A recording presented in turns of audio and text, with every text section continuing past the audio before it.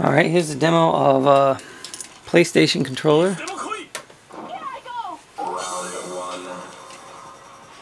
playing on the Dreamcast.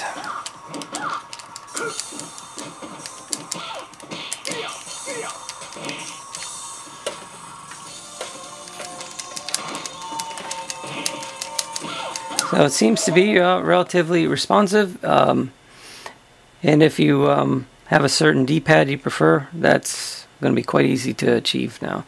We're going to go ahead and probably add support for the mouse next, see if we can get that working, and that may be the extent of peripherals that we use for the Dreamcast. The only other thing I can think of is the fishing pole.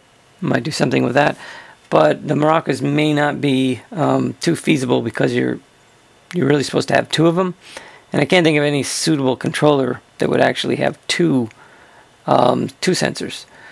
We can't actually use the wand and the nunchuck at the same time.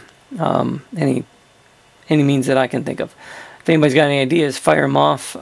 It's an option. I just can't think of a way to do it. But there you have it. We can actually game on the Dreamcast with virtually any controller now. Thanks for watching.